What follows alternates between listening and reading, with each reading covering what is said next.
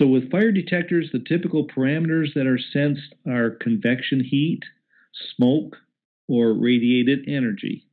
And the methods of each of these parameters will vary for how they are generated and transported.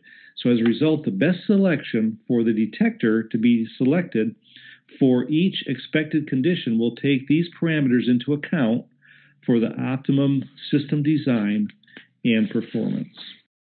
There are different types of fire and can be in the form of a slow, smoldering action or a strong, flaming combustive action.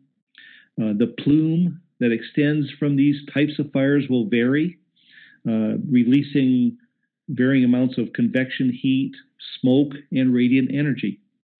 So these factors will affect how quickly a detector will sense a change in the environment with these parameters. Also, the selection of the detector is important in this regard to ensure that there are not delays in detection of any of these parameters.